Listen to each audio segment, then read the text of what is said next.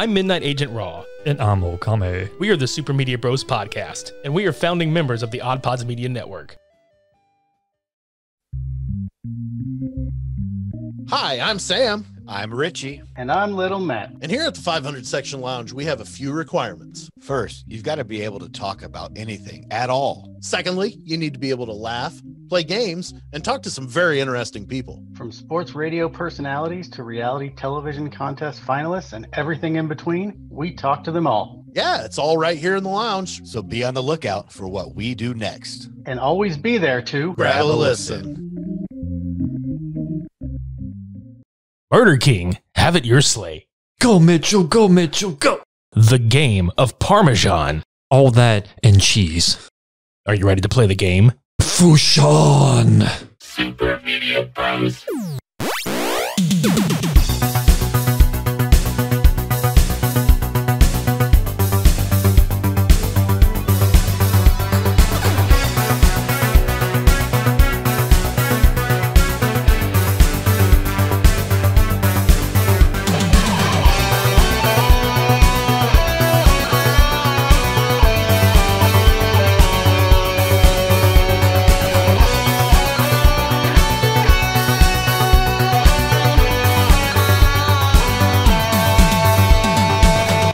We're just pointing at each other for no reason. The Fushan stands. The Fushan abides. So does the Olympics. Diplomacy states. And we Fushan until dawn. Fushan until that would be a great movie. Gymkata 2, Fushan till dawn. And it's just us pointing at each other like this on the cover. The whole time. God damn it. Why do we have someone taking a picture of our stupid shit like this? I don't know. One of these days. Welcome to episode 164 of the Super Media Bros podcast. I'm Midnight Agent Raw. And I'm Okame. Cult Cinema Showdown 69. Nice. Is here. Hey. Gymkata versus American Rickshaw. Now you might be asking yourself, why the fuck are these two movies going against one another? Well, we're here to tell you why. Olympic medalists and athletes. Yeah, apparently people thought it was a good idea to get Olympic gymnasts, Olympic gold medal winning gymnasts. Because that sells films. Let me just tell you, one of these is a film. The other we're not so sure.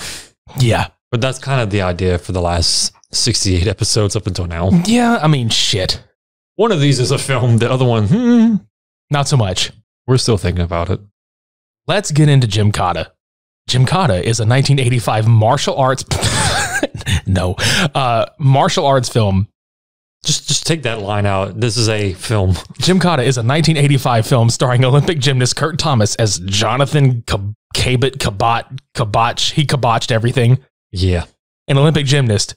Gee, he's playing himself, who combines his gymnastic ability with martial arts that he actually fucking doesn't know to enter a deadly competition in a fictional country called Parmesan, which we will refer to from here on out as Parmesan because goddamn, it's so cheesy. Yeah. Plus, Parmesan just sounds funnier, and it sounds better, and it sounds more enticing to go to. Sounds pleasing to the palate. So this movie opens on an episode of Ninja Warrior. No joke. Like, two things are happening here. We don't know how they correlate at all because one, it's literally a guy getting chased through the countryside by European-ish looking ninjas. On horseback. Yeah. It's like the Spanish Inquisition, but in black robe. The other end, while this is all going on, you get Mr. Is his name Kurt? I forgot. Yeah, his real name is Kurt, but yeah, it's John. It's Kurt. It's Kurt. He's literally just doing balance beams and gymnast shit on a black, like it's that like point of view shot from underneath him where he's just doing flips on a balance beam and shit. He's showing the Gymkata essence that he does not ooze. Right. But yeah, the guy in the countryside doing Ninja Warrior ends up getting arrowed to the, I think it's the rib, like underneath one of the ribs. Yeah. And he's literally like rope walking or rope climbing across this bridge and just pew, shot. There's so many falling deaths in this movie. You guys know that sound effect we always play, the that is that exact sound effect gets played a lot, and we were just dying the whole fucking time. What movie was that from? We watched that the first time. It was Killing American Style. God damn it. God. What a movie too. Any fucking way. That sound effect gets played so much in this one. So when we get introduced to Jonathan doing his gymnast shit that he does, because, we need to establish that this American actual fucking Olympic gymnast Is an actual gymnast in this continuity. We're not convinced yet. So he leaves this competition and he gets approached by the fucking Special Intelligence Agency, which they actually don't really come out and say to your face. You just kind of like, who the fuck is this guy? And he's just like, hey, I'm here to tell you about Parmesan. It's this country made of cheese. We need you to go in there and play the game, which is pretty much just an endurance race with obstacles while you're being chased by Parmesan warriors. Every person who enters this country has to win, but nobody's won this competition outside of the country in 900 years. Because everybody's died. They've drowned in cheese. Oozing cheese. But if you win somehow, you are granted your life and a wish. We would actually like to choose your wish for you because fuck your dreams, kid. So yeah, they want to use him to use his wish to install a fucking United States satellite monitoring station, which could monitor all satellites in space and act as an early warning system in case of a nuclear attack. Don't they do, like, they try to do that in Parmesan? Yeah, exactly. This was done with MGM. Like, they had their hands in this and whatnot. And as soon as I started watching this film, it all started to click because I was getting so Moonraker vibes or like James Bondish type of vibes. Like, not a whole lot, but I was getting that vibe straight to the point while I was literally like, this guy is giving a briefing on, we want this super space station being built here so we can do A, B, C, D, F. But also at the same time, you must be careful. And we're going to help you with this and train you and blah, blah, blah. And I'm like, are they literally trying to put a gymnast as James Bondish type of spy or some shit? It's James Bond. Yeah. Jim Bond. No, it's why it's Gold Bond. I was about to say, why does it sound like some like anti-chafing thing for gymnasts? Jim Bond. Mr. Gold Bond, sir. Yes.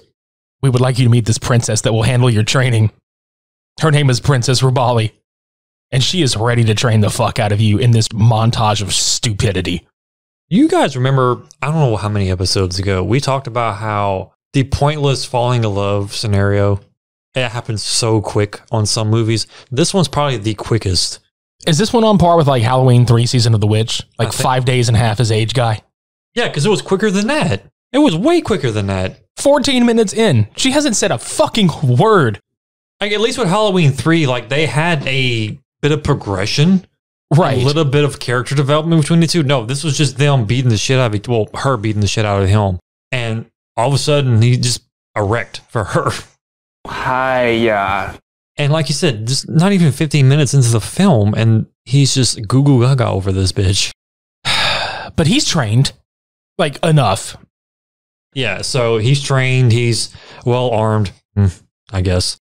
And now he's being boated off to Parmesan. Yeah, well, we're gonna send you to somewhere in Carabao on the Caspian Sea so you can enter Parmesan, and then your name will be John Parmesan. Not really. No. But while he's in Carabao or Carabao, whatever the fuck, while he's en route to Parmesan, he gets attacked by these dudes. And then they steal the princess. But I had to laugh my ass off because, like, the dude that meets him, his name's Mackle, but I call him Macklemore because it's just funny. Mackle and more. Right. And they're, like, touring through this little town. Like, whenever he gets attacked, he's touring through, like, this little shop alley or some crap. And they're just like, oh, it's an American. I'll fucking sell you this dirt cheap. And he's just like, no. All this looks really cheap. It's like watching Dark Agrabah. Right, but what I laughed at is as soon as the princess finds a fucking knife is the first time that she says anything. Mm-hmm. She's like, knives turn me on. I don't know. Like, she had that ejector blade in the beginning to, like, teach him, how she is, basically. Right, but then this dude walks up to John, and he's like, oh, hey. And he's like, are you American? He's like, yeah. He's like, splashes him with water. Go home, Yankee. And then his dude next to him just gets shot with a fucking arrow. Who knew water being thrown in the face causes such a tantrum for the whole civilization? I don't know. Go home, splash arrow. Yeah, exactly. Hit you with water. That's not good enough. Hey, Frankie, shoot his buddy over there. He fucking dies. You're such a disgrace. I'm gonna kill your partner. Well, what's fucked up is like he doesn't die immediately. He just sits there. He's like, oh, and he just like sits down. He does the whole Boromir shit from Lord of the Rings. Just Yeah. like 1 arrow. That's not enough. 2 arrows. That's still not enough. 3. Okay, maybe that's enough. I'm feeling it. I'm feeling it real hard. So fucking John chases this asshole and a few other assholes like through this alleyway, and then we get like the flip, what I call like the flip flop and fly. This was the scene that we had to rewind like a couple of times because we were like, "What the fuck is this shit?" Isn't this the part where they had like all these ironically placed beams and poles and shit? I don't remember. This is the one where he cuts the cartwheel in front of the dude and leaps in the air, and you're like, he just falls over for no fucking reason. Oh, goddamn! Is this what Gymkata really is, people? Yeah, apparently. Like you're literally fighting 3 guys, like hand to hand combat, which is not much hand to hand, but still. And he does this sideways cartwheel flip thing. And the guy that he does it to or towards, he's so enamored by the fact that he performed this. He's like, man, I could never do this. Oh my God, I'm so ashamed of myself. I just falls over. He's not even touched by this dude. Like, not even like a grace of wind from the legs going down. It's just, oh, I could never do it. Fuck. This man is so graceful. I'm just going to fall over. My fat ass is useless. Dies. Actually, he doesn't die. He gets fucking KO'd with like a box, like a fucking wooden box. Like this, like John just lifts it with ease and just over his head. You know, that's one of the most believable parts of all the fighting sequences because I'm going to say right now, the fighting in this film is fucking stupid. And I say this for this reason alone. The choreography to do the gymnast style, like flips and cartwheels and stuff, it's, I don't know if they edited it, like they didn't edit it good enough, or it was just do your cartwheels and we don't care. But like they'll work around whatever he improvs on set. Yeah. There was a little bit more time for him to perform his actions and then do the attack. Like it was not like quick to the point like most like kung fu or like, you know, hand-to-hand combat type films. It was like drawn out moves in between each other. Like he doesn't ever look like he's actually in danger. Yeah, like he'll do this like running start, like he's about to do the mat thing where they do like little cartwheels and flip shit. Like he's rounding himself up to go, and then he does the attack. And I'm like, I can't get into this. It was so dumb. Like fucking. It's like hold on. Let me get my hands up. Okay, we're good. Now I flip. But what made this scene very laughable to me was when he rounds the block and he comes back up to the dude that got shot. He is like just covered in blood. Like his whole suit is just fucking ruined. And he just looks like he spilled a ton of spaghetti sauce on himself from the Parmesan. I was thinking while I was watching that scene, it was like Revolution 909 from Daft Punk. Yeah. Well, he died learning how to make tomato sauce. Stop the movie and go home. I repeat, stop the movie and go home. Literally like the whole fucking market just goes. So John takes it upon himself. He's like, you know what? I'm going to do this alone. And it's like a really fat fucking chance, my dude. Yeah, because there's a macro tell him, it's like, no, you can't go into the palace or the castle or the stronghold or whatever this building that he's holding the princess in. It's like, you can't do this by yourself. I'm going to. And that's another fucking problem right there. Kurt's acting is non-existent.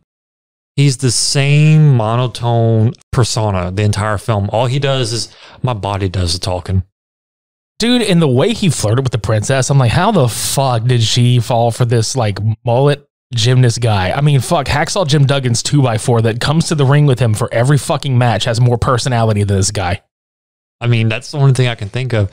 The flips were amazing. It just ripped my engines. But we forgot to talk about that scene whenever he was getting trained. Like he's trying to talk to her and shit, and he starts mocking her where he's looking at her, and then he does like this, well, let me just cut like a twisting front flip, and he lands back facing backwards to her, and he's like, oh, I'm fine, thank you. And then he flips back around to talk to her, and he's like, blah, blah, blah, blah.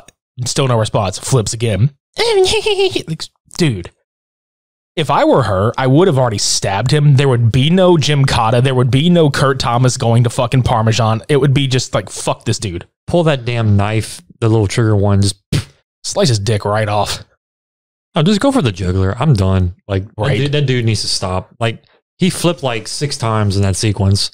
I'm telling you, that's what this film is marketing. That, like, they're milking the shit out of the fact that he's able to do this stuff. Right.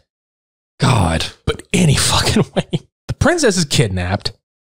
John shows up to rescue her, and he fights this Abraham Lincoln looking fucking guy and another fucking dude in the way that they fall over these banisters and that they fucking scream.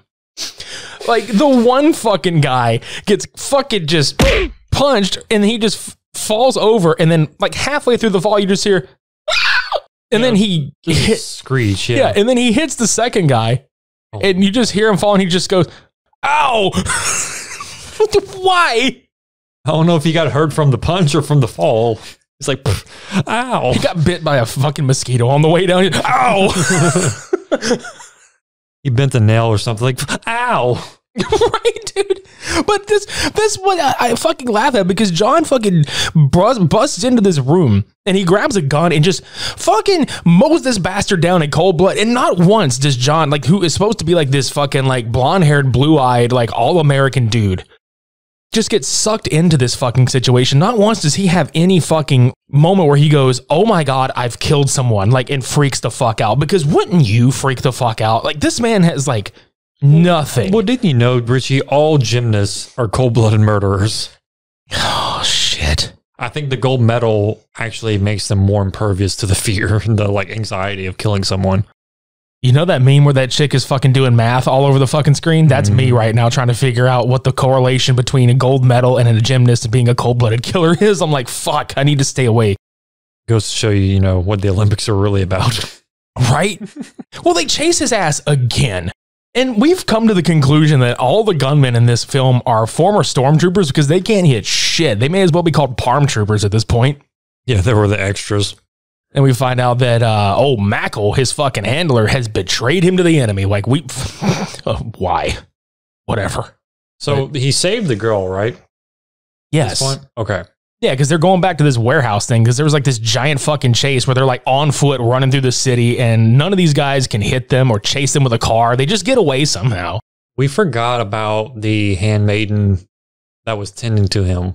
Because oh my fucking God. Y'all, this lady reminded me of someone from here in Sulphur. It's the hotel and one person. Okay. This lady was clearly, I want to say 50s, maybe. But what just startled me the most was, one, her eyes are like huge. And I mean, like, you can see like every white of her fucking cornea and shit huge. Second of all, they disgustified, and I know that's not a word, but that's a word I'm using. They disgustified her fucking mouth to where it's like pitch black and just oozing with. And I seriously thought the entire time she was tending to John that she was trying to like, I can suck dick. I can slob your knob. She's got no tongue. Yeah. I can do it. How do you do that without a tongue? I show you. I tell you. Oh, God. Nom nom. Nom nom nom. What's your name? Num knob. Num knob. Oh, God. But eventually, you know, here and there, he gets his dick sucked. Yeah. Here and there happens, and he holds her at knife point with this like fucking curvy looking blade. He looks like he stole it from the dinner table. Yeah. He sneakily, you know, coerces her to go to the room that the princess is being held in. That's right. That's how he finds her. He's like, where's the princess? Yeah. And he's like, I know she's not in another fucking castle. Where's the princess? They get to the room where supposedly she's in, and it's the camera is behind one of those like screen doors that has like the white, like opaque filter over it. So all you see is the shadow, and all you see is like, take this. And I mean, it's suggestive enough to where you get like a phallic idea of like, okay, take the dick. You finally get your payment. Num knob. Num knob. So they fucking leave after the whole betrayal bit in the warehouse, right? So like, John, I guess it's John's fuck. I don't know who the fuck shoots the guy.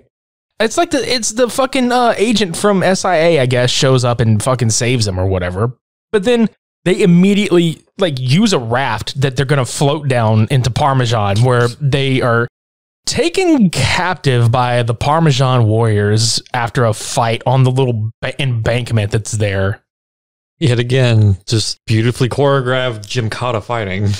He's like defending the raft, like violently defending the raft because those ninjas like, I'm going to fucking stab this raft. And he's like, no, you fucking don't. He's just like, yeah, he's fuck not, you. He's not stand back, Rabali. I got this. No, raft, are you okay? I'll protect you. The raft, they're rafting me. They're after me. The rafter is coming. The rafters, yes. Because that one ruffian just, he's like, I'm going to stab it. Like, he literally grabs the raft. He's like, hey, I'm going to do it. No.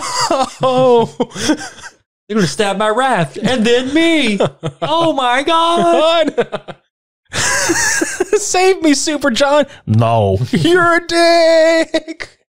He just fucking deflates and just floats downriver, or sinks downriver, I should say. Just that no reminds me of that Dedu dialogue from Fire Emblem. No. No. But anybody thinks they fucking knock John out. And he wakes up and he's in the palace, in the king's palace, who is, you know, the princess's dad. And he is introduced to Commander Zamir, who we find out in this entire moment is actually planning a coup against the fucking king and wants to sell the satellite rights to the enemy. That whole sequence I talked about earlier was actually here, not before. So yeah. It's all right. This movie is very confusing. Yeah. Because we get introduced to Thorg or Thor. Bro. Whatever the fuck is the guy's name is. It is Thorg, but I swear to God, he looks like jacked up. He's like Robert Sadar without the chin. Yeah, but he's dressed like fucking Josh Brolin from the Goonies. Yeah. Straight up, like the gray, like cut off sweatshirt with the long sleeves underneath it and the red headband. It's all the working out that he was doing in the Goonies with the fucking, you know, weight bench and everything. Like, this is what he was training for. He never told any of them. He's like, I'm training for Parmesan and I'm changing my name to Thorg because it's not copyrighted if there's a G on the end of it because I'm a straight up G. Speaking of being a straight up G, John tried to talk to him. It's like, I'm a fan of yours. And he literally just sat there and stared off like, fucker, stop. You fucking peasant. You talked to me. Was there a breeze in my ear? Oh, it's this wimp. It's a wind. It's a little bit windy out here. It's a little wimpy out here too. Oh. Well, look at you, Mr. Spaghetti Arms and Parmesan. But yeah, we get introduced to Geraldo Riviera as the king. Dude, I swear to God, he looks like fucking Geraldo. It's so stupid. Like, what the fuck? Like, first we thought he was the grandpa from Willy Wonka. And it was like, no, that's not the same guy. And I was like, oh my God, does he own a talk show? Dude, he turns around in his face and you're just like, oh my God, I think this man is going to try to talk to me about Parmesan politics. And he kind of does. Does cheese ruin your life? Find out on the next episode. Oh, Geraldo. Geraldo ricotta. Because we need more cheese than just Parmesan here. To make a long story short, he talks about like this whole fucking, you know, ninja warrior race that everybody's about to fucking do. There's a swamp run, then a rope climb. Then you enter the river to the high forest, to the village of the damned. He says damned because I swear to God, he calls it something else later. And another 5-mile run through a swamp. You have to avoid obstacles that result in death. Fuck this game. Yep. So they put a trial game on with 3 prisoners. And they get the fucking shit killed out of them. This is the one where we were talking about where the dude is like rope climbing the thing and he falls on the rocks, like on camera. It is obviously a dummy, but Jesus fuck, it is hilarious. Mm-hmm. Ah! On a rock. Boy, these ragdoll physics are amazing. They really fucking are. Because it's a ragdoll. Ragdoll falling in a movie? And old Wimpy John's like, but shouldn't we help them? No. So they go back to the banquet. And this is where the king tells John that his father was a hell of a competitor and didn't win. So we find out that his dad actually participated in this shit. But he's like, good luck. Your dad died, but, you know, good fucking luck. You gonna need it. Zamir is groomed to the princess. That is another plot thing here. And he loves size. No, the actual 3-tip sai. He's like, I'm going to show off. He's like, I'm going to pull my side dick out, both of them. Only because John was eyeing the princess the entire fucking time. And he's like, no. Let me show you. Let me do you a number. And he's like doing, it's pretty legit. I thought it was pretty cool. And then he just launches both sides literally within 6 inches of John's face. And then he just goes up and pulls them out. It's like, the girl is mine. It's not over yet. Put your hardware back in your pants, Zamir. This is where he holds the tongueless woman at knife point. Right. This is where it happens. Whole sequence inserted here. Yeah. Yes. Okay. Princess says that the marriage will rip the country apart because Samir wants to overthrow, but the king is not going to believe her or listen to her really because, things have been the way they've always been. And he's too busy with his talk show. That's right. Well, John tells the princess that he's going to win because he meets her after dark. Ooh. But what's funny is about this scene is that the princess is chased off, but then John pulls a fucking Mike Danton and just hops up off the screen from the bottom and just takes these guards out wow, and just fucks them up. And Rabali's literally running in the background, just wacky inflatable arm inflating tube guy. Runs off. Runs away. I'm partially naked under this sheet dress. I'm laughing my ass off because it cuts right to the next day where they're already waiting to be, released into the race. They all run. And John fucking just trips and just fucking busts his ass. And I don't remember who the fuck it was. I might have been one of the other competitors. They just kick him while he's down, real hard. And then he gets up and just, and walks. And Zamir just says, fuck the rules. I'm going now. Raldo's like, you can't do that. You're my sidearm. My side piece. He's like, I don't care. My bro. No. My fuck boy. No. Oh. I love that. My fuck boy. No. Oh. Did your fuck boy leave you? Talk to me. Geraldo. God damn it. He's so hurt. No, that's the only thing. He's probably the most hurt about that than he is about the whole mutiny shit. Right? My fuck boy left. I was grooming him for you in that way. No. Oh. So they get to the rock climbing part. And of course, a couple of dudes die because they arrow them off the ropes and it's fucking brutal. This one guy just gets shot right in the back. Mm-hmm. Instant paralysis, just falls. But what makes me laugh is the whole Home Alone 2 Lost in New York, booby trap shot. Because our boy, old John, is just climbing up this one rope. And look, if you look down and you see somebody about to set your rope on fire and you can just reach over and grab the rope next to you and just kind of walk to it and keep climbing, wouldn't you do it? Yeah, because that fire took way too fucking long for one. But yeah. And then all of a sudden when he reaches the top and climbs over, then the fire just just whooshes right past him quick. It's oh, hey. Hey, I'm here. Fire everywhere. The whole forest is going. I love watching all these motherfuckers fall to a rocky ass death, dude, because he kicks this ninja off a cliff, hits the fucking rocks. And then we finally, after 3 attempts, we get to see what's past the rope and gorge section. And it's a bunch of nothing. I was disappointed. But then Thorg body slams this one dude to death. He just he just scoop slams him. I think it was the guy that kicked John in the beginning of the race. Yeah. I was like, is this no holds barred? Is this rip him? Is he back? Is he just going to body slam into the fucking pavement and then the grass and just everywhere? It's Zeus. Zeus. Or it's Zeus. No. No. And then we get John versus Thorg because he's like, I don't want to fight you. You're my hero. And they beat the shit out of each other. But then Thorg gets fucking shot with an arrow right in the heart. And then the shot where they're trying to shoot John and the lazy fucking editing right here. Oh, God. Yeah, John runs up behind this fucking tree and hides. And then you see just a barrage of fucking arrows. Probably 20 of them in this tree. And then the tree obviously moves over about 1.5 inches. And the arrows start wiggling faster than they were before, and John just steps up from behind the tree and walks off.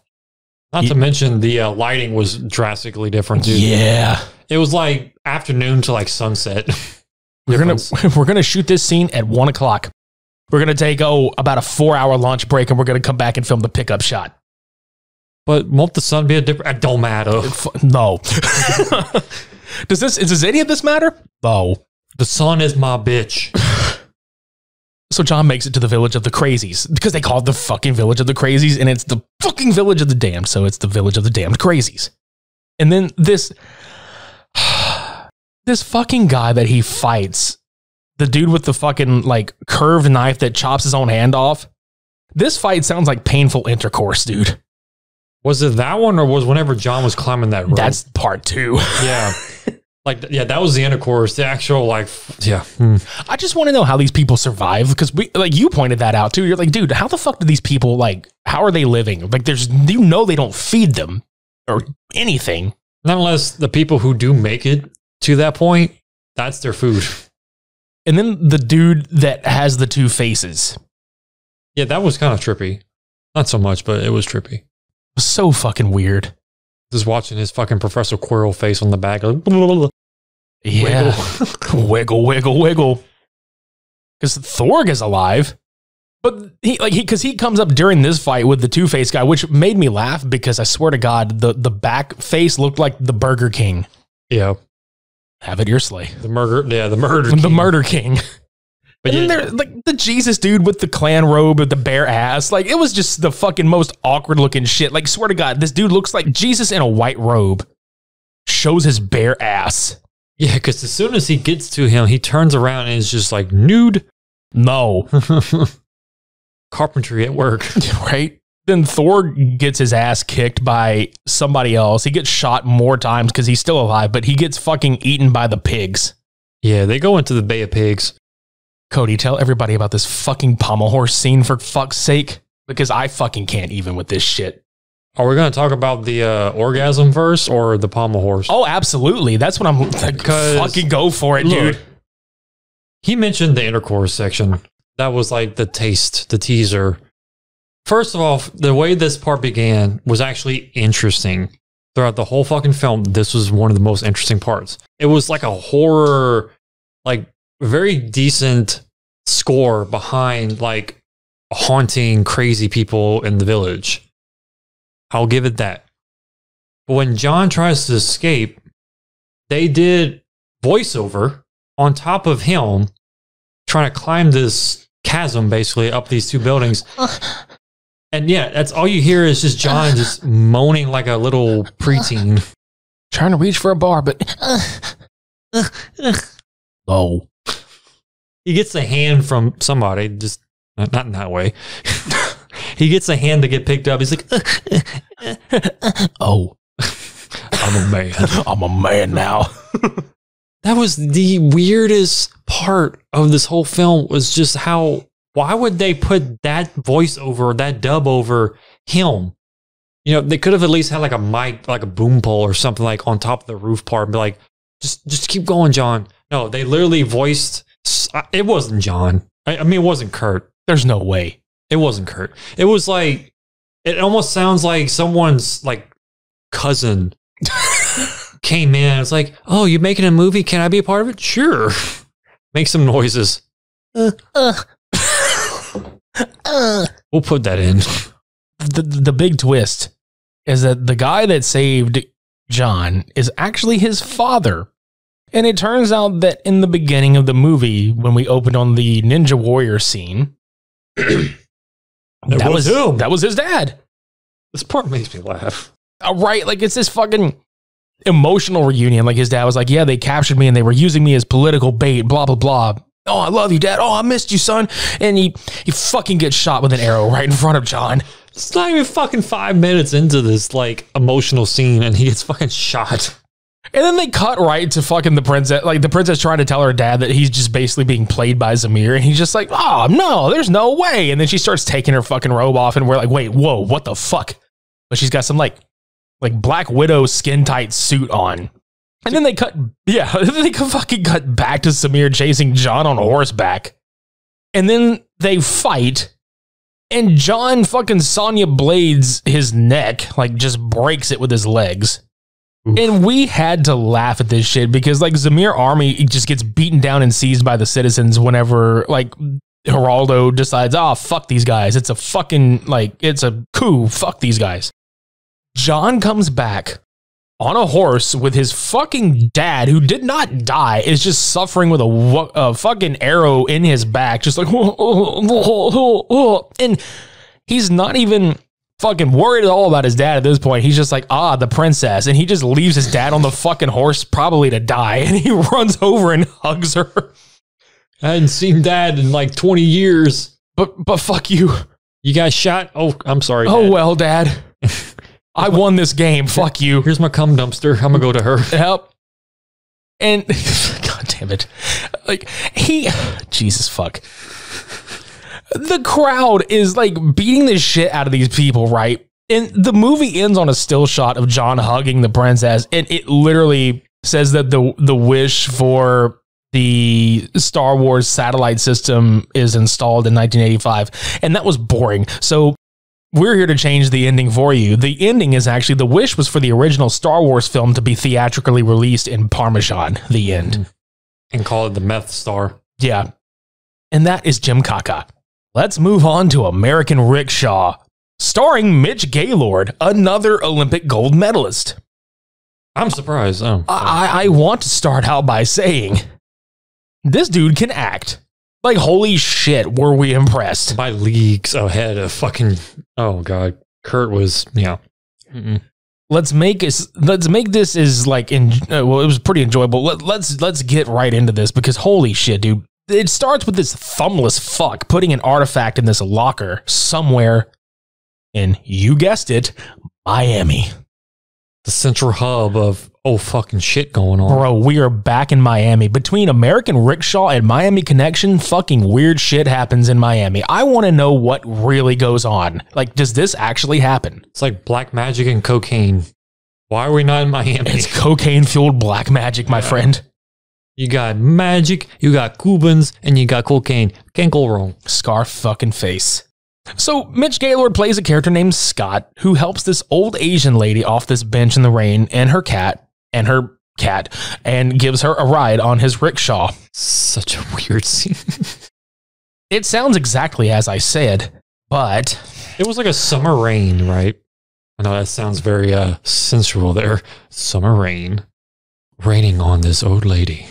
And she looks up, and there's Scott, a big, beefy Gaylord, to help her scoop her up into his arms to put her in the rickshaw. But not quickly. Oh no. It's very sensual. Very sexual. Her cat's getting wet. And so is her cat. And then, yeah, Scott hauls her off in the rickshaw. Yeah. And this is one of the funniest fucking edits that we have ever seen in any fucking movie, right? He brings her to her, this has got to be her high-rise apartment that she lives in at this point, we find out later. But he brings her there, and she gives him his money.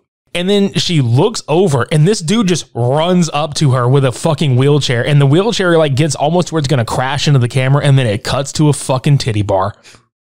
It's not kidding. It's like, oh, Grandma, hold on. We're going to get you and go straight to the strip club. Oh, yeah. That's what I've been wanting to do.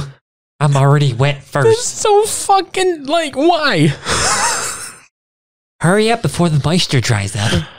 Oh. So there's this guy at the bar. Looks like Vince Offer. God. The perfect scenario for Vince Offer to be in, if I'm speaking, candidly. He's going to ShamWow the stage so nobody slips and falls. Don't want these strippers to fall. ShamWow. Look at all that sweat and cum.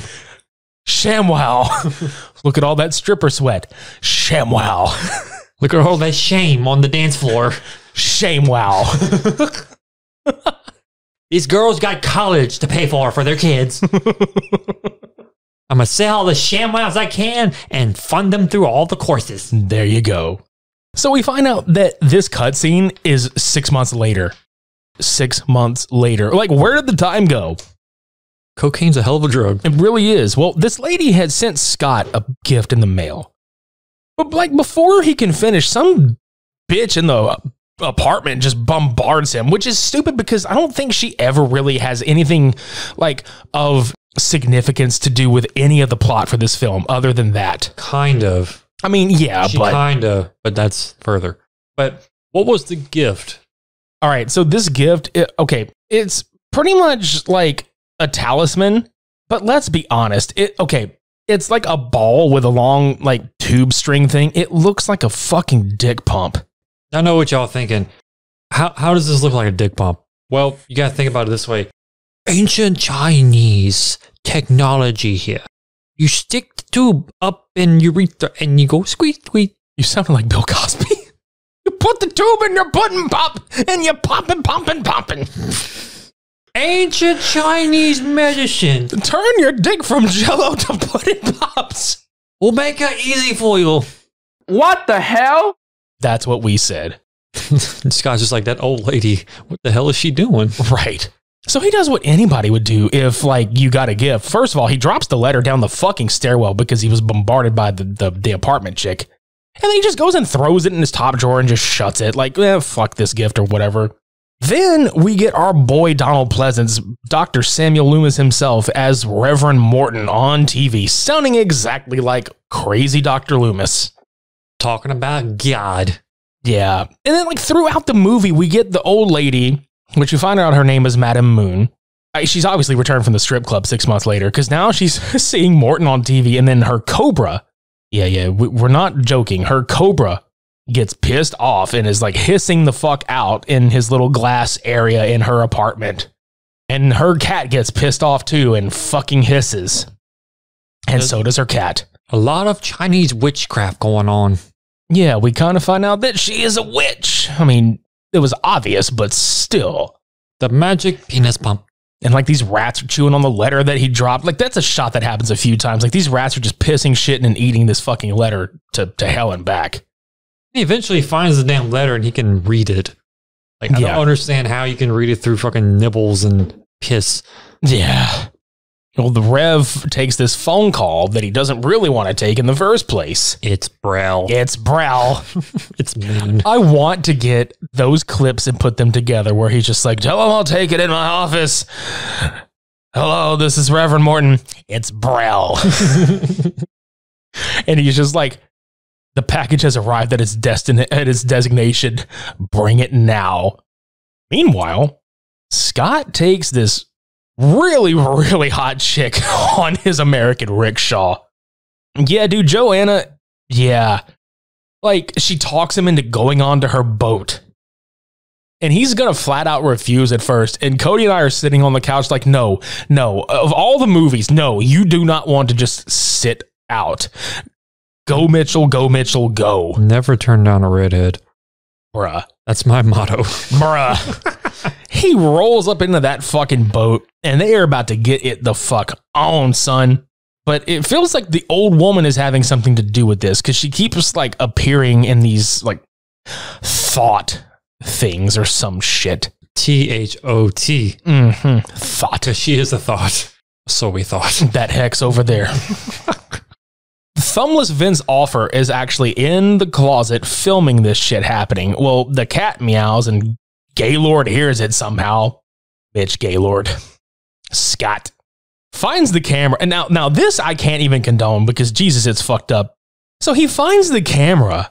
So he fucking backhands Joanna like real fucking hard, dude. Like, I mean, he just like slaps the fuck out of her, just and bruise on her face. Like bro, he John Cena that dude threw a fucking table in that boat too. Yeah, I mean, like he shouldn't be this fucking strong. He hustled and tussled. Hustle, loyalty, respect. Yeah. He did none of those things. No. Because first of all, he didn't respect Whammon. He said these hoes ain't loyal, and this motherfucker's knocking my hustle. Mm-hmm.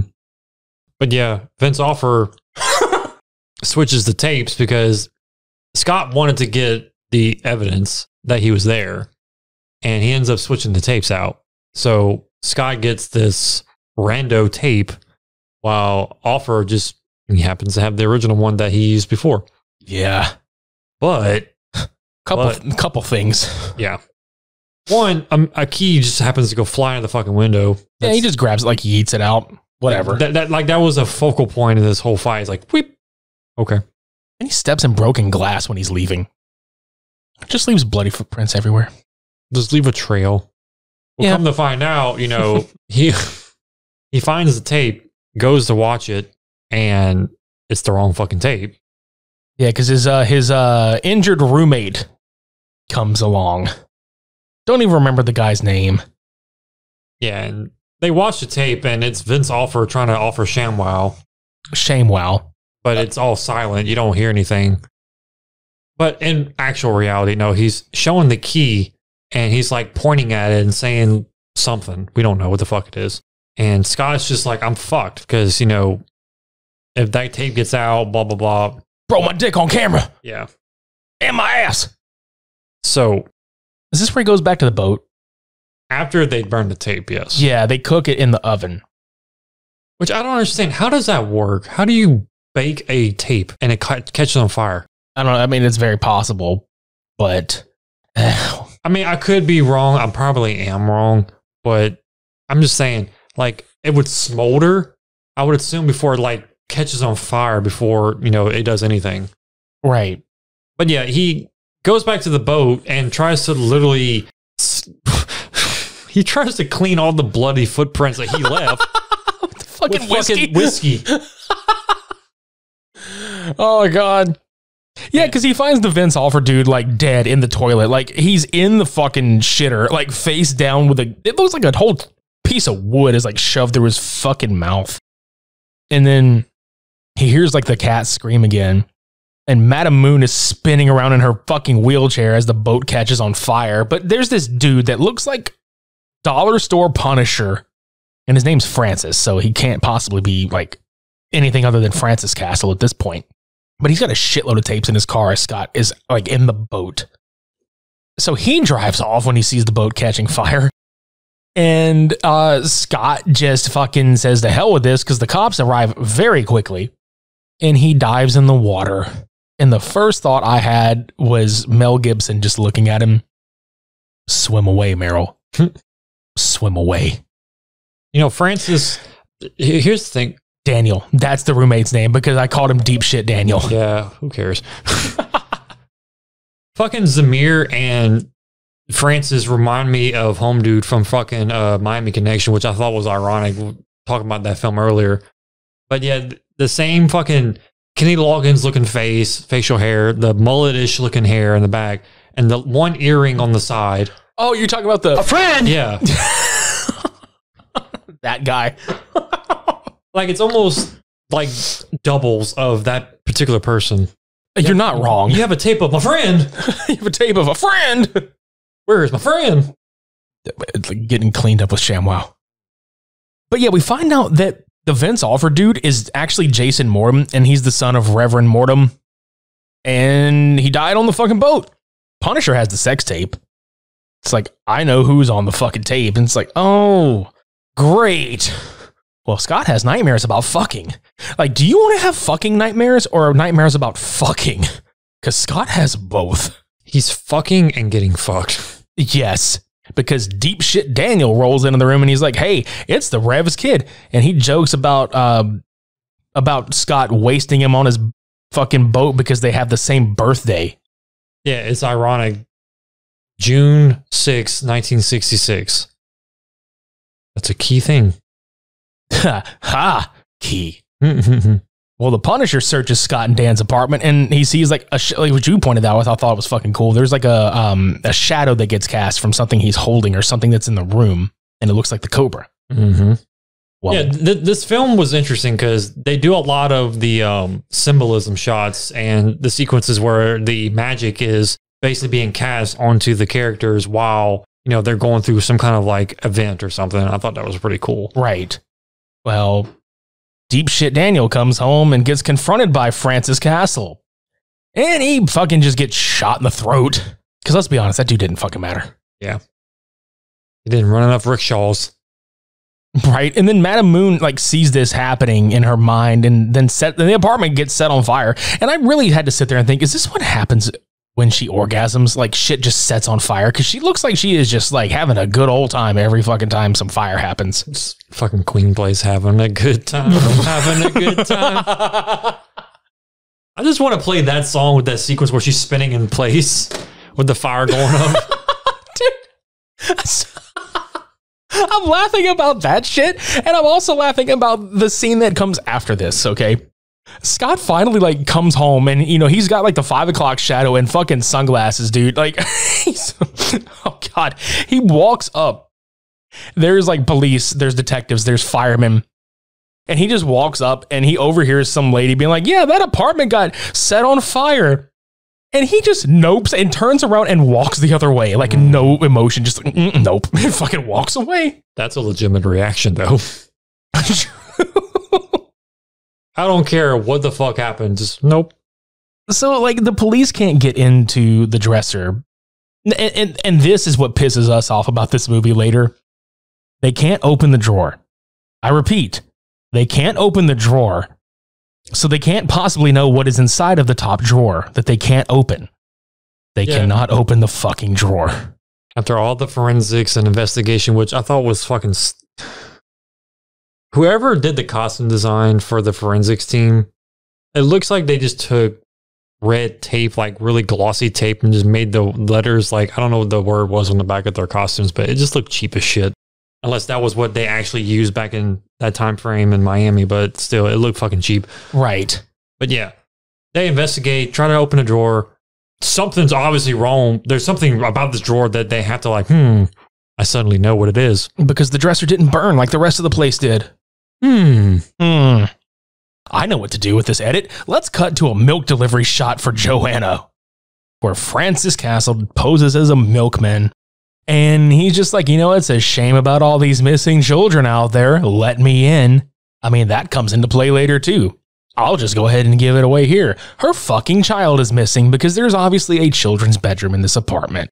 And supposedly Francis has them.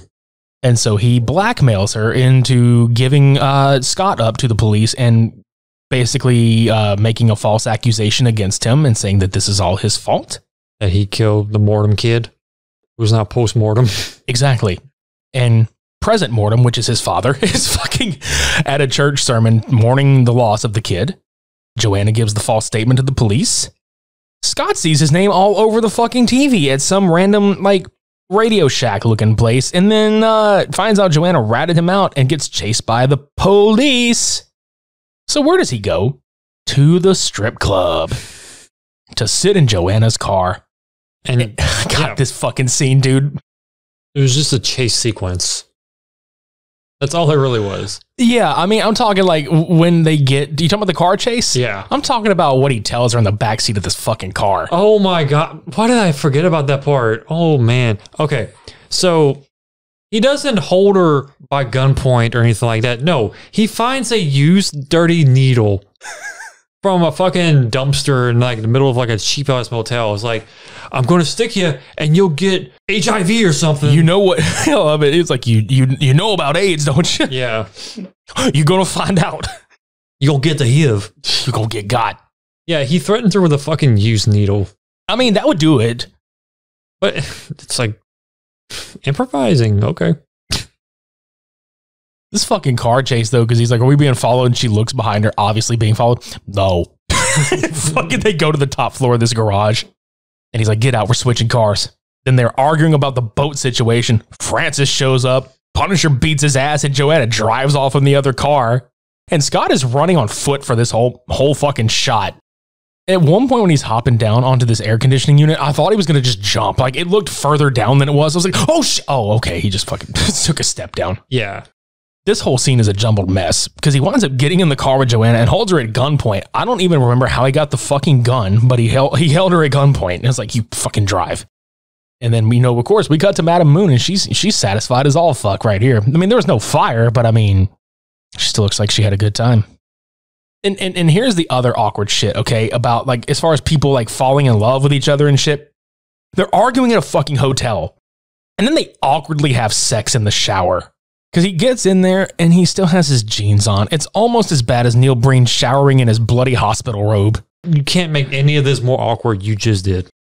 Madam Moon is listening in on this fucking conversation about this key that's missing. And it's the key to the locker with the artifact, which, I mean, go figure. Everybody's killing over this key. So Joanna is on the phone with her friend at a payphone, and her friend says that she's got to see her. Well, her friend is being interrogated by Francis. So she leaves, and then Scott follows her to this boat site, and then the cat shows up, and you're just like, oh, the key is there. Like, the cat is like, hey, I'm going to try to tell you the key is in the water. You need to go here and get it. So he fucking dives in and gets it. Well, she runs away to the warehouse where the boats are, and her friend shows up and with her child. Yep, she pretty much just uses him to get her child back. Apologizes, like, I'm sorry. Like, no, you're not.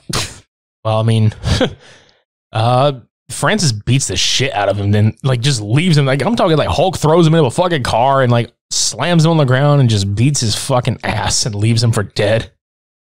Which is weird because like he's about to shoot him and the snake appears in front of Francis and protects Scott somehow. I didn't understand that at first. Chinese magic. Yep. And then the police are talking about this artifact that they find in the library somehow, somewhere, because I guess one of the cops had like some sort of like mystical history lessons or some shit. No, he was just in the horoscopes. Yeah, something like that, basically. And like they're like, oh yeah, Scott and Morton were both born on 6/6 of 66. Yeah, because they draw out like 9999. It's like, oh wait, hold on, turn it around. It's 6666. And then that's the whole fucking thing here, right? So somewhere in all this shit, Scott has called the cops and professed his innocence, but then he gets entranced by the pussy. The cat. The cat. The feline. Yeah. So he disappears by the time the cops get there. And the cat leads him back to his apartment, and he gets his present out of his dresser. And then the cops show up as he disappears. And then this is the part that we were talking about. The cops fucking show up. And the fucking cop says, there was a Chinese talisman in the drawer. How the fuck do you know you couldn't open that shit earlier, you dumb fuck? How? I want to know. Like, this enrages the shit out of me. Did you know because the dresser wasn't burned? Or did you know because the dresser drawer wasn't opened? Like, are those two magical properties of the talisman immunity to the fire, or you can't open shit? I just want to know. I know I'm probably being, over analytical about it. No, it makes sense because how did they know what that was? For all they know, it could have been a damn locked drawer with just nothing but nudie magazines and shit. It's just a penis pump. It's a very old penis pump. Or fucking, butt plug or something. That's right. I don't know.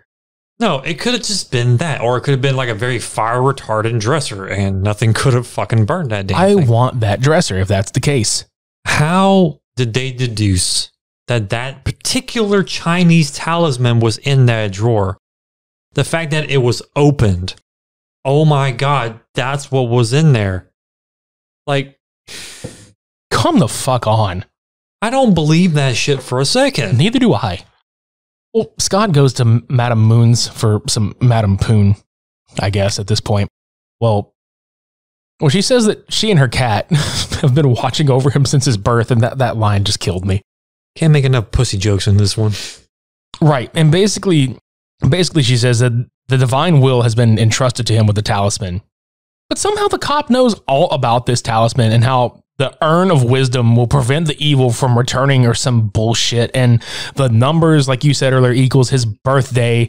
And then it cuts to Reverend Mortem being at Francis's house. And basically you find out that Francis has been paid off by the Reverend to kill his fucking kid because he wants this artifact and he wants to obliterate Madame Moon. Because Madame Moon is explaining to Scott that when she was younger, Mortem fucked her and stole the statue, which aged her and ended her immortality. Like, she went from, like, youthful to fucking raisin in a fucking 5-second interval. Let's talk about the scene where Francis goes for the locker with the key. Oh. Because, holy shit. That was painful to watch. He became, like, full-on Jesus there with the fucking stigmata. Dude, that fucking... Okay, the closer he gets to this locker, this key is just getting hotter and hotter. It burns through the palm of his hand and out the back of his hand, and it hits the floor and melts through the fucking tile. And he is not reacting at all. No. He's just like, wrap it. Right. Pop it. Wrap it. Tap it. Cringe it. Anyway, so as this happens, he calls the Rev back, and he's just like, I fucked up, dude. I fucked up real bad. And Madam keeps explaining to Scott that, like, it's your job to recover the key and close the circle, and Joanna will help you. Oh. It's the same bitch that betrayed him basically twice. And then he looks over. He's like, it's not over. Everybody betray me. I'm fed up with this world, and fucking leaves. Not really, but I mean, It's bullshit. It's bullshit. I did not hit her. It's not true. Actually, I did. Fuck. Oh, I did. Oh, hi, Moon. And then he fucking tells her, like, I would have believed you if she told me. And I'm like, no, you fucking wouldn't have, dude. And this part cracks me the fuck up because you pointed this shit out. And like, they're going to search for this key, but they're bringing the fucking child along. You're endangering this kid. Like, you knew what was going on way before now. Your kid was kidnapped. And you're going to bring him with you. And then somehow in the next like minute or so, she has found a babysitter because that child is not with her. And so the Rev fucking shows up to Madame Moon's, and the cat and the cobra maul the fuck out of him. But dude, he shoves the cat and the cat slides, and then he just grabs the cobra like around the throat and just shoves it across the floor. And he's like, now you'll never stop me. It's like, bitch, they're still alive. I shall kill you. I just thought it was funny. He's like, yeah, she was pretty much handicapped. She's like, I am still defending myself, or I'm still have some kind of a way to defend myself or some shit. And he's just like, attack cat. And he fucking like close up to the side. He's got like just like stiff body, just glided across on a cable. That was so fucking funny. Like, meow. I call you, bitch. But yeah. Is that when that fucking like statue? It's not a statue. It's more like a mural looking thing where the it was the pedestal that the little figure was in. Yeah, it starts smoking. Yeah, it starts vaping hard. Yeah, it does. And then Rev is like choking, and he's like, "I'm leaving. Oh, I'll get you next time."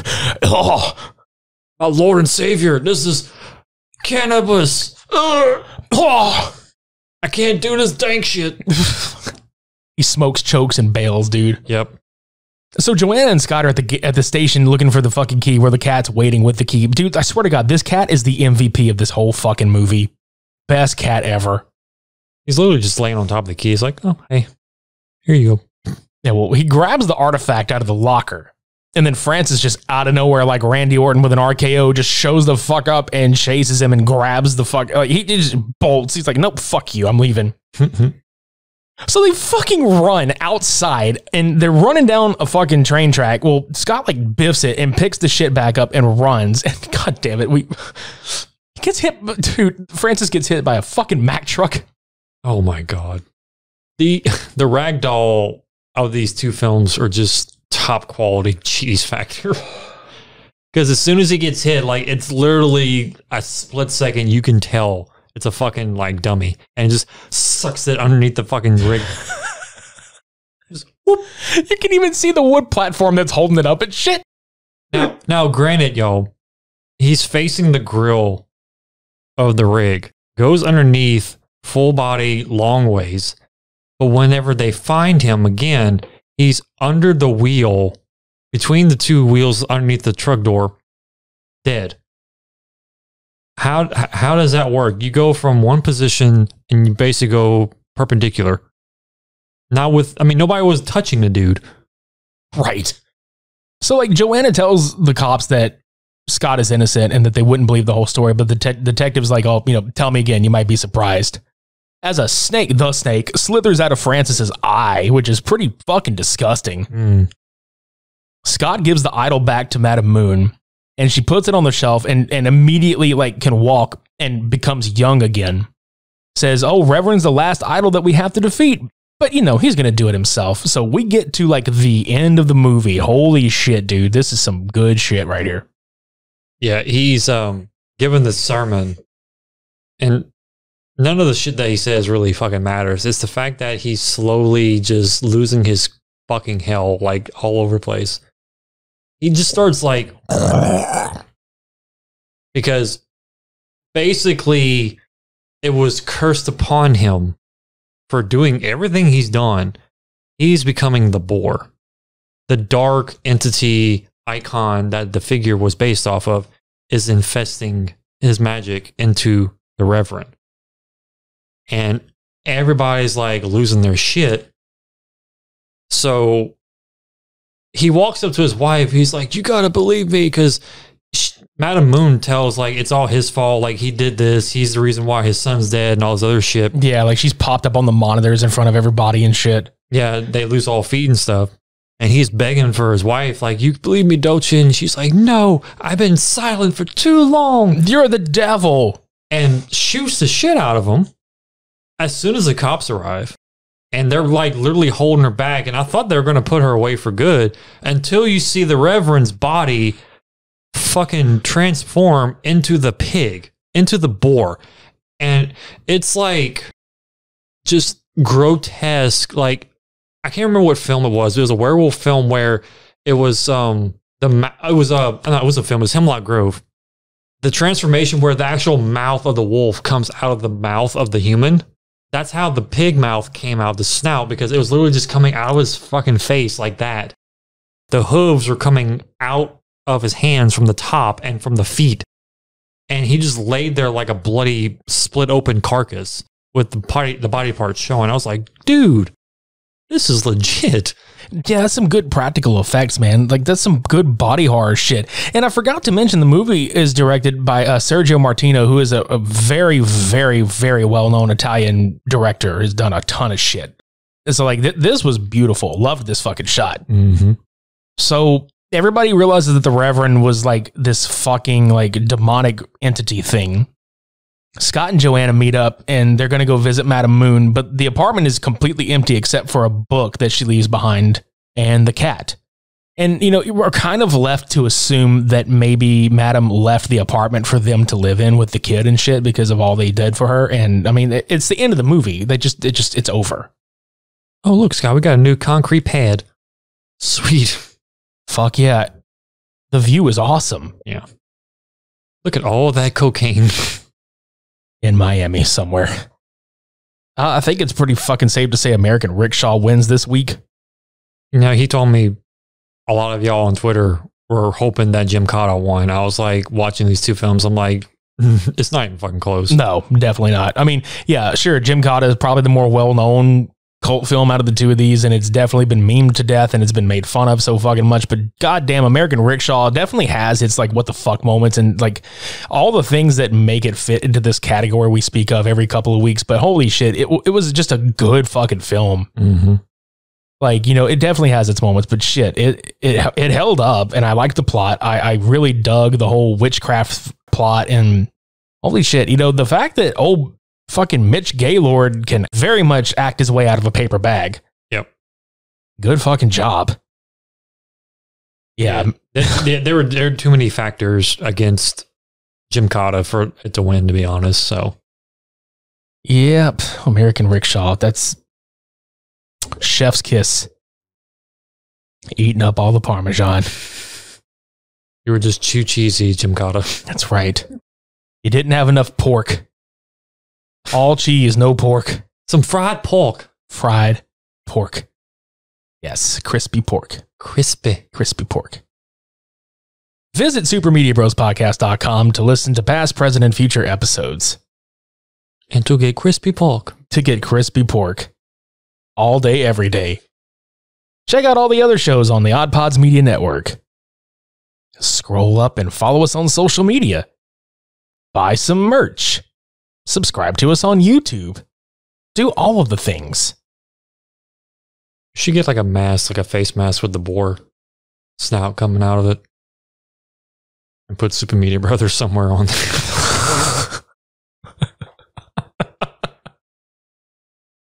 Just put like Meatia. Meatia. Super Meaty Bros. What are y'all trying to be like, Bebop? No. Rickshaw. Yeah, we're trying to be like Rickshaw. We're trying to be like the American Rickshaw, buddy. The Dark Boar. The Dark Boar. That was the funny thing, too. This movie was boring. Ha ha ha But ha. not in the bad way. No, not at all.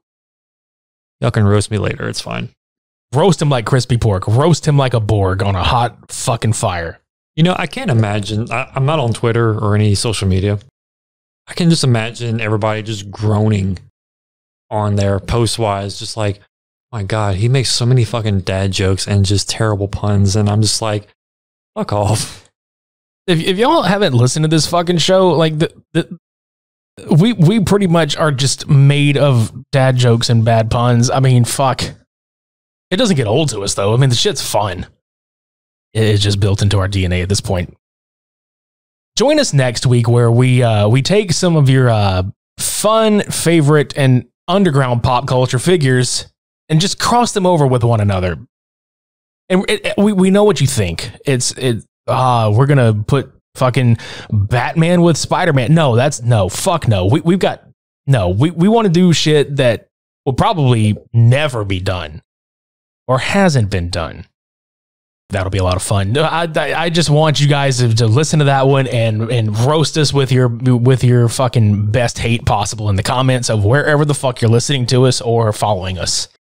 Or you can not be that way and be like, hey, what about this crossover? I think it's pretty cool. And be like, yeah, we think it's cool too. Or, hey, no, that sucks. Yeah. Just leave constructive criticism. Yeah. God damn it. No, we won't say it sucks. We'll just be like, that sounds cool, but nah. It was okay. It was okay. But yeah, icons become iconic. Yeah. In the weirdest way possible, or the funniest way, or the epic way. I don't know. It's just going to be just a casual thing. It's not even like a list or a tier list or any of that shit. It's going to be a way. That's right. Do you know the way? Do you know the way? Do you know the way? I know the way out of here, though. Through the door. Through the fucking door. We appreciate you for listening to our glorious, incessant rambling every week. Thanks for stopping by. Thanks for listening. We're going to get out of here now. This has been episode 164, Cult Cinema Showdown 69. Nice. Gymkata versus American Rickshaw. Until next week, I've been Midnight Agent Raw. And I'm Okami. Shades on.